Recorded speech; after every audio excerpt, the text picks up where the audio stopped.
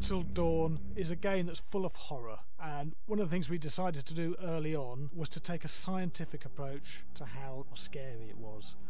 So we did experiments on people and we measured their responses to the game. We've created a test area. It's as close to a home setup as we can get it. We've recruited ordinary people to play the game and we've left them to play it on their own. You're turning the light on.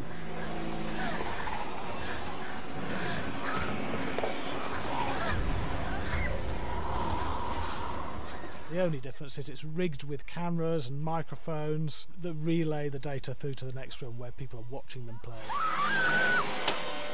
Bracelet here we use for biometric testing. It measures the player's emotional response. It's called a galvanic response sensor. It makes contact with the user's skin and it measures the electrical conductivity across their skin. It's the same principle as an old-fashioned lie detector. When you're stressed, you sweat a little, very sensitive, and picks up tiny changes if the player is feeling anxious or scared.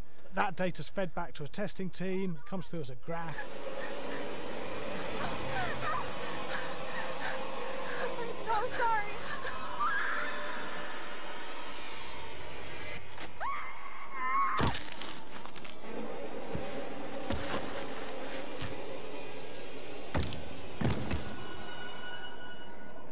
There's no point testing one or two people, you have to test a lot of people. Watch your step. When we have a scare that's consistently has a measurable emotional response, then we knew it was good. If it didn't have that, it goes back to the team for improvement. The data doesn't tell us what's wrong with the scare, it only tells us if it's working or not. Right, okay, so you hear them too, right?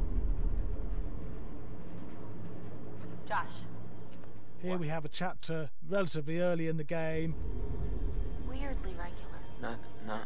Nothing regular about it. We have to create tension and anxiety in the player so they are ready to receive the scare.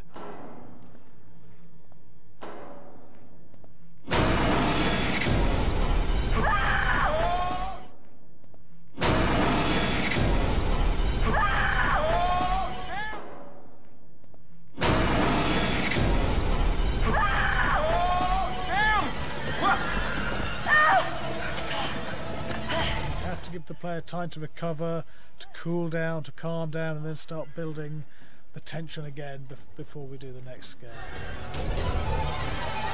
Hey. What? Hey. What the hell?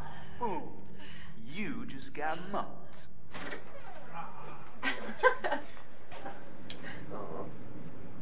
Yeah, I have such an adrenaline high from that game. There's two things we found. One is we could look at the scares, analyse if our expected scares were working effectively. Were people shrieking and covering their hands, or were they getting an emotional response from it? And being scientific about it means that we strip out people's opinions about whether things are working or not. We've got data, and we look at the data. If it's working, we're happy with it. Really scary.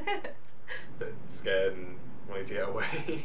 I actually be maybe a bit scared to play on my own, but in a room with the lights on, yeah, with some other people as well, yeah, maybe. But because I'm a scaredy cat, I would play with someone in the room. And the lights on. It was one of the scariest games I've played in a long while.